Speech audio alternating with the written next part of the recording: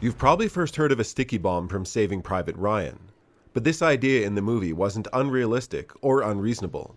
Sticky bombs did exist during World War II.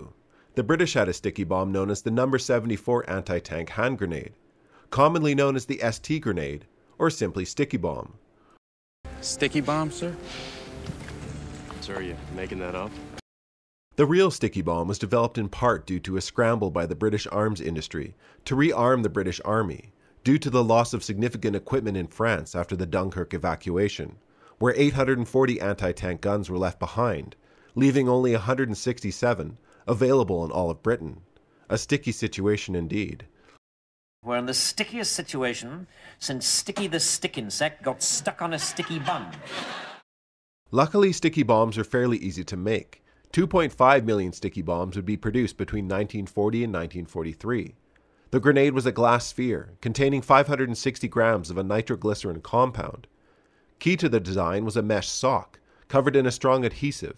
This would be exposed by shedding a sphere of sheet metal, which would fall away when the user pulled a pin on the handle of the grenade. Once that was done, another pin would be pulled to arm the firing mechanism, before the user would throw the sticky bomb at an enemy tank or vehicle. Like a Mills or Mark II grenade, letting go of the handle would release a lever that would activate a 5-second fuse. Then hopefully the bomb would explode, stuck to its target.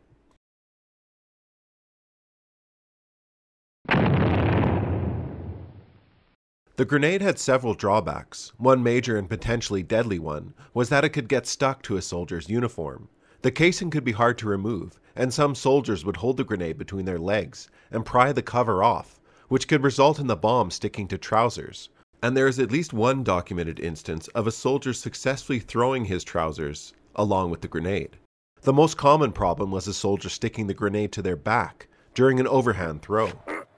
Hey, Lenny, can you get this sugar daddy off my back? Despite being too sticky to use at times, the bomb also proved not sticky enough. It could fail to adhere to tanks that were dirty, like most tanks in combat. Throwing the grenade at a tank was less reliable than placing it on top. Ideal was throwing the bomb downwards towards a tank, such as in an urban setting. The grenade was actually rejected at first by the Ordnance Board of the War Department, but Prime Minister Winston Churchill favored the design, wanting to immediately arm Britain against tanks, fearing new blitzkrieg-style tactics.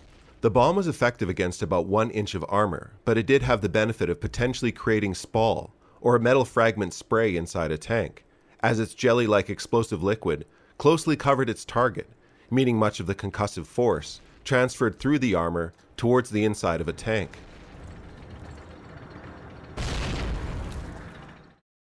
The sticky bomb did see some action. It knocked out a few tanks in North Africa, and was used on the Anzio beachhead and during the New Guinea campaign. They even made their way into the hands of French resistance fighters. But it was primarily issued to the Home Guard. In part because of its glass component, it didn't travel well.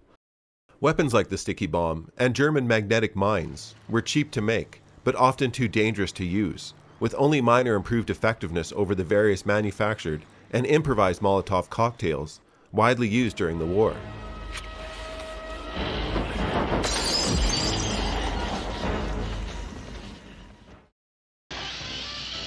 Some days you just can't get rid of a bomb.